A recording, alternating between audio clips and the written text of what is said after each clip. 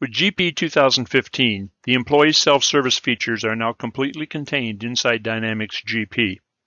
GP 2013 Release 2 included the employee self-service for time entry, and GP 2015 adds the remaining features of the ability to view your pay stubs, to view and update your direct deposit, skills and training, profile, your W-4, and also to view your benefits.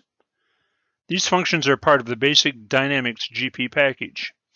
Workflows, which initially appeared in GP 2013 Release 2 for time entry, have also been added for the balance of the employee self-service functions. In order to use the employee self-service features, the employee will need to be set up in Dynamics GP as either a limited user or the new self-service user. This user will then be linked to the employee payroll record. Users will also be able to access GP through a web client as well. Let's take a quick look at those new functions. If we go to the pay stubs, the employee will be able to come in here and find a paycheck that they want to get the stub for, select that paycheck, and select print, and be able to get a copy of the pay stub.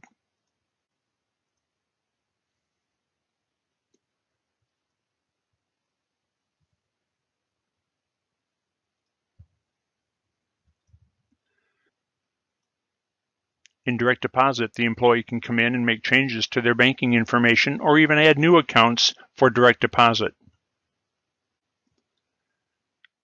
In the employee skills and training, the employee can make modifications or changes to their education.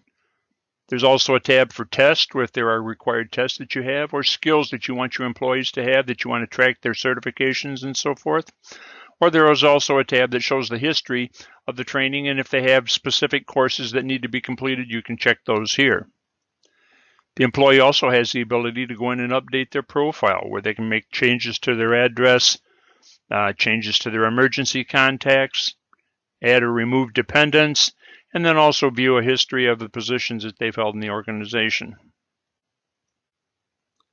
Another feature is the W-4, where the employee can go in and see a history of their changes to their W-4, but more importantly, can also view a current W-4 and also make modifications here to the number of deductions and so forth if they want to make those changes.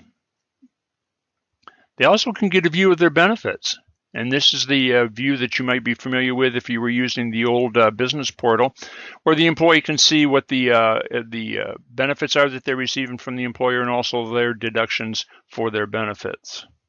All of these functions are also linked to the new workflows. For instance, if the employee makes a change in their profile, for instance, if they wanted to add a middle initial in here, as soon as I tab off that, you'll notice that the submit button for the workflow becomes enabled, and the employee can then submit the change for an approval process that you have established in your workflow. If you have the extended HR package, one of the additional benefits that your employees will have is the ability to do benefit enrollments. If we go to the HR and payroll page, you'll see here that they have an option now to select benefit enrollments. Once here, if you have any open enrollments enabled, the employee will have the ability to select their open enrollment and select enroll, and we'll bring them up the necessary screens that they have, and depending on the setups that you have in your enrollment, they will have the options available then for the benefits that they can select.